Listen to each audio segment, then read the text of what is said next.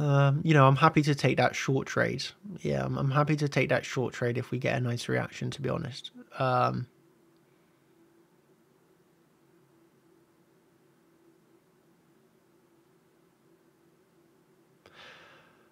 So yeah, I suppose I somewhat agree with you though. Yes, of course, if we want to get a more extended move to the downside, of course it's always preferable to grab higher liquidity first, right? So yeah, that would also, if we are looking for a very big move to the downside, of course, going up first is favorable, more favorable. So I suppose I somewhat agree with this statement. Yes. At the end of the day, I'll trade the reaction.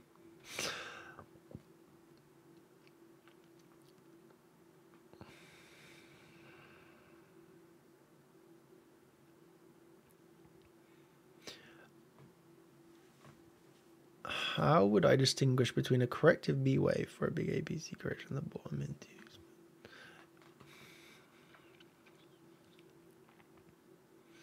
Well, so yeah, generally speaking, the way that you would tell the difference between this is, yes, you could of course look at volume, and if that is a corrective B wave going up, then it would be on lower volume. The best way though to be looking at this would be on, so obviously if you're looking here at a ABC flat, then you're looking at a 335. So whether that third wave in the B, what is this, like very obviously a flat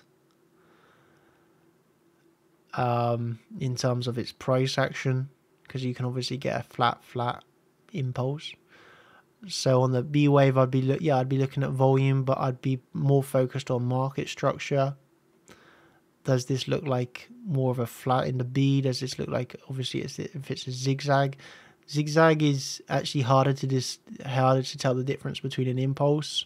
Sometimes the only way you can tell the difference between a zigzag and an impulse is actually when the correction is finished, right? And you, for example, come back below wave 2, then it confirmed it was a correction. So sometimes the difference between a zigzag and an impulse is difficult to tell the difference. Sometimes they do look the same, and it's only after the fact you can actually distinguish the difference.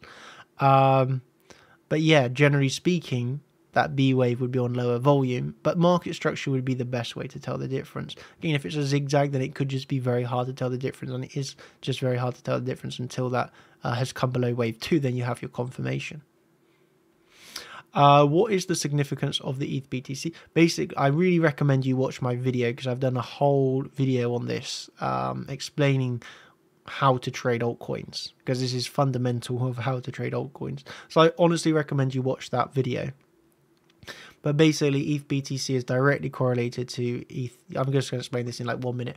So if Bitcoin moves 0% in the day, ETH BTC moves 1%, ETH USD will be moving 1%. If Bitcoin USD moves 1% up and ETH BTC moves 1% up, ETH USD will move 2% up. So this ETH BTC pair is like aiding the USD pair in that regards, like it's directly correlated. Daniel, but I recommend you go watch the Bitcoin stream, because obviously I've done a whole hour of talking about this.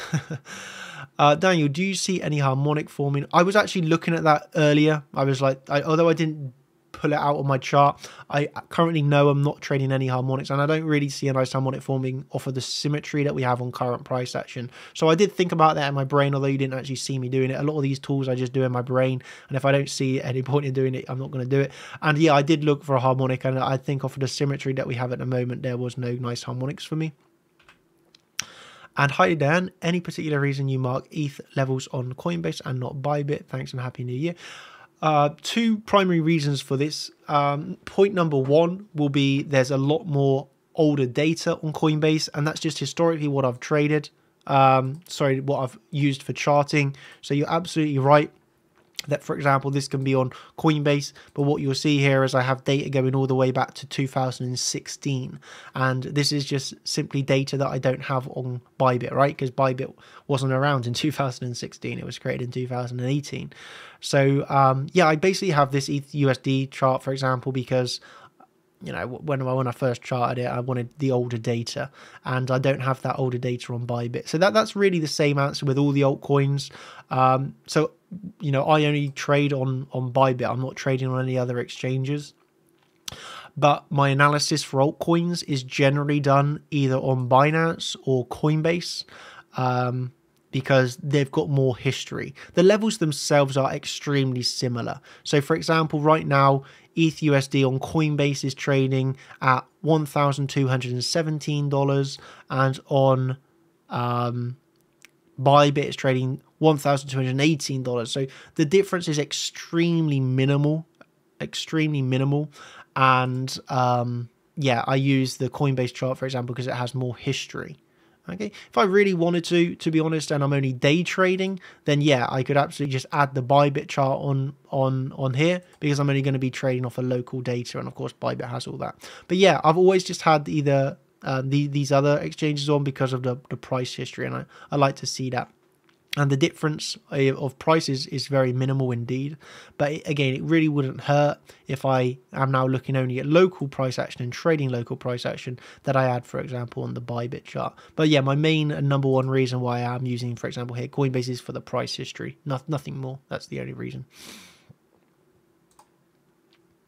And the final question here is, hi Dan, can you please shortly give us your thoughts on DOT and Atom as you recently did those on stream? I'll end with this very briefly. I don't want to spend too much time talking about DOT and Atom because we are wrapping up. But basically, my thoughts on DOT and Atom on the, well, we can look at this on the higher term time frame, is overall, I still think that these are going to have legs down. Again, this is very dependent on ETH and Bitcoin. Let's say, for example, hypothetically speaking, that the bottom is in on Bitcoin, and then simultaneously the bottom is in on ETH. Well, then I really think that this target is not going to be hitting in the at least in the short medium term. I think we can get very large rallies if the Bitcoin bottom is in and the ETH bottom is in. Well, then these targets are just simply not going to hit. It's as simple as that. Okay, but here locally on these altcoins, they have sold off recently very hard. They are trying to reclaim some major levels. Okay, so if that's the case, I do think there's going to be local rallies in store. So on DOT, basically this target, I mean, if you watch the analysis that I done, then I spent, a bit about time looking for what, confluence, and yeah, this was the only level to the downside that I'm interested in. Basically, let me give a quick backstory. So I've been holding altcoin spot for the past few years, right? I've been building up spot positions, and I haven't bought altcoins like spot altcoins now for half a year, being the last time since I bought DOT, for example, or Atom. And during this time, I've obviously been continuously making profit. Well, it's not obvious, but I've been very well trading Bitcoin. So before, during the bull run, I was making profits on Bitcoin, and I was just chucking it in altcoins, like left, right, and center. I just chuck it in altcoins, because during 21, it literally was the case of put money in altcoins and make an extremely large amount of money. So I was just, as soon as I was making profits on Bitcoin, I was just putting that in altcoins, and it was profits galore, right? But obviously during 2022, that's not been the case. I've been making profits on Bitcoin, and I've been moving it to Tether. So I'm in a fortunate position where I have a lot of Tether, and I want to basically put it into altcoins again. And I didn't really want to just go into it at current prices. I'm happy to buy higher than where we are here. I'm absolutely happy to put it in higher. Or of course, obviously always is preferably lower, right? But if we see a big sign of strength, I'm happy to just buy this higher. It's profits that I've made from Bitcoin. It's not new capital really, but yeah, so I done the analysis on DOT, and I done the analysis on Atom of deciphering like where would I like to deploy this capital. And Atom was actually a lot of a harder decision. It doesn't have this same really nice confluence.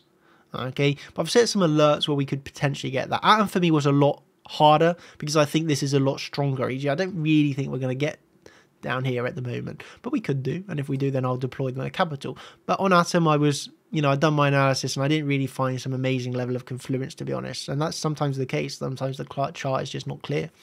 I didn't really have a really nice setup on Atom, to be honest with you. But DOT, yeah, we found this really nice confluence around this target, and that's where I'd be happy to deploy more capital to buy spot, essentially. Not financial advice. Do your own research. I'm not telling you what to do.